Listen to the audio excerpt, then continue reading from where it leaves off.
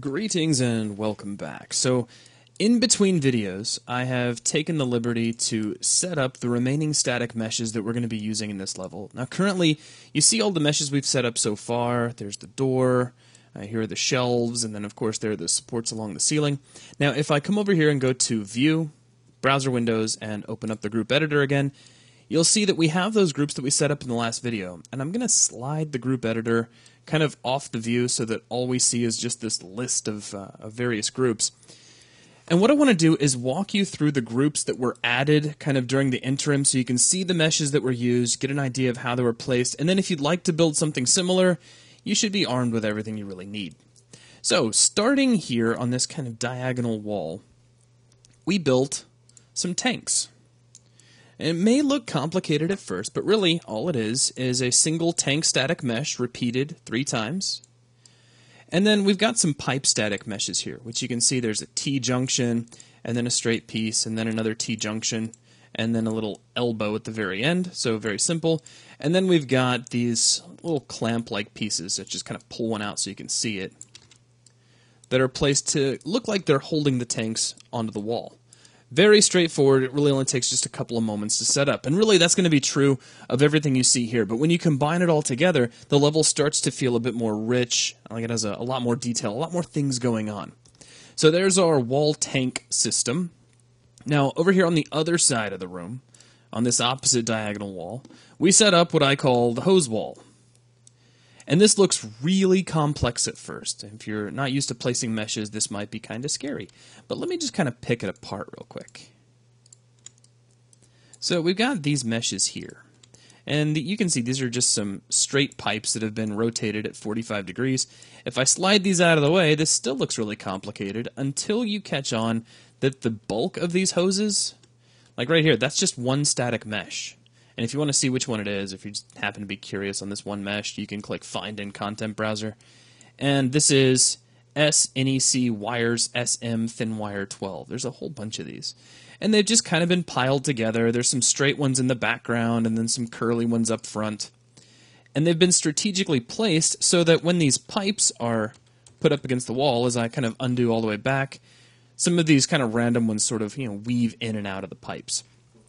Didn't take very long to set up. Now, continuing on, let me go back to the group editor. So, over here in this little area, we added a vehicle rack. So, I mean, it looks just like a little walkway. In fact, it is just a little walkway.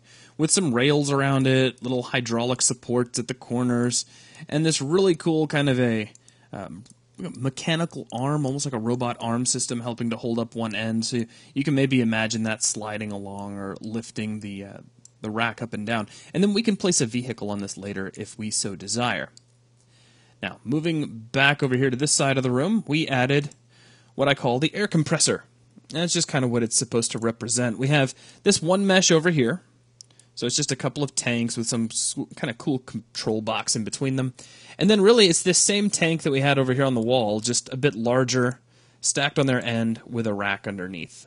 So there we go there. Now, continuing to move along, we have the front room hazardous fuel area. Again, that same tank, and again, the same pipes. It's just now we've added a valve, and we've lined up the pipes so that they surround the tank in kind of an interesting way. And then around the whole contraption, we've put a chain link fence, just to make the whole thing look a bit more dangerous. And over here on the side, we've got these pipe static meshes that have these cool kind of alarms built onto the top in case the pressure gets too high. Which brings us over here to this area. And I'm going to move my light. Things are getting a little dim here, so let me take this light. We'll just slide it over here. It's just our work light anyway. And this is where we built the hydro station, or at least that's what I'm calling it. Now this may be one of the more complex contraptions that we put together. We have this little kind of hydro tank static mesh. Now if you want to see which one this is, I know I'm not showing you every single thing, but there's really not too many meshes to dig through. So let's find this in the content browser. And this is the LT Mech SM Text Cylinder 01. What a great name. And if I hold down the L key, we can kind of rotate around that. You can see what it looks like. Now, surrounding this, we've got exactly the same pieces we used up here along our supports, just repeated. And then we've got the same pieces that we used over here on the wall tanks to hold them up, just kind of aimed back in the other direction. So that creates kind of a cool little clamp mechanism on top, and that's being held in place by these really cool spring static meshes and a little rack that kind of mounts those onto the wall. Now underneath, we've got a little base and a couple of fence-like meshes to make it look like it's supposed to be walled off so you can't, accidentally drive a car into it or anything like that.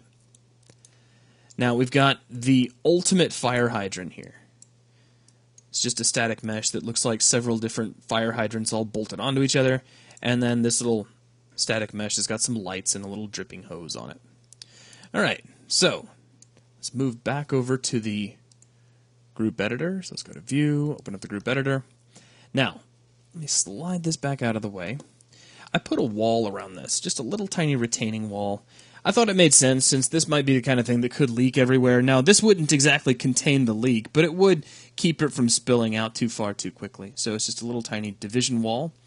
And that's just about everything in this room. I think there's just a couple of other things. There were some stacked crates over here, just kind of make everything look a little more cluttered. And really, I think that's about it. Now, the last thing that we added were some light sources, some static meshes that looked like lights. So if I come over here to front room light meshes and turn that on, you see that all around the room we've placed, like here's one little light static mesh, and then we placed these guys along the ceiling. And then here on top of the I-beam are these kind of fluorescent tube static meshes. So there's lights kind of all over the place, but right now they're just static meshes. They're not really emitting any light, and we'll talk about how to deal with that a little bit later. The only other thing up here in the front room is some debris, and these are just some debris static meshes that are kind of scattered on the floor. There's some busted rocks over here, and there's this kind of scattered static mesh. It looks almost like concrete was poured on the floor or something. Okay, so let's move on and take a look at the back room. Now the back room was kept fairly simple, a little cleaner. We started off with some generators along one wall, so it's just same static mesh copied twice over. And then on top of that, we put some walkways. So we've got a little pair of stairs, walks around, got a nice railing system so we can walk around up there. Now across the other way, we've got some storage tanks. This is that same tank static mesh that you keep seeing over and over again. And the same rack that was actually used in here on the floor. Just repeated and scaled up. So I have these huge storage tanks. And then we have the backroom hydro station, which is that same hydro tank. And you recognize these meshes. Just repeat it over again. Just give them a new purpose back here. And we've got this little tiny guy here just to help us out.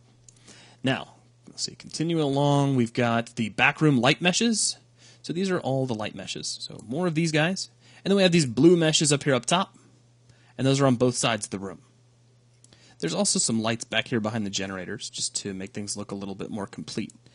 Now, if we creep our way all the way back around, the only other thing I added to this level, and it was just to kind of make it, I don't know, look a little more cluttered, like a little more was going on, I added some hanging cables.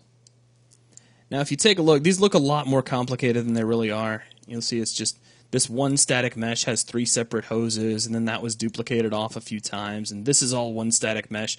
So you just duplicate this a few times, and you end up with a nice kind of hangy, complex cable look. And that's it. That's all the static meshes that we added. So I would love to actually walk around this level, but currently the lighting needs to be rebuilt, so we would just get a black level. So what I'm going to do instead is go ahead and save at this point. And then from here, we're going to move forward and take a look at lighting up our level.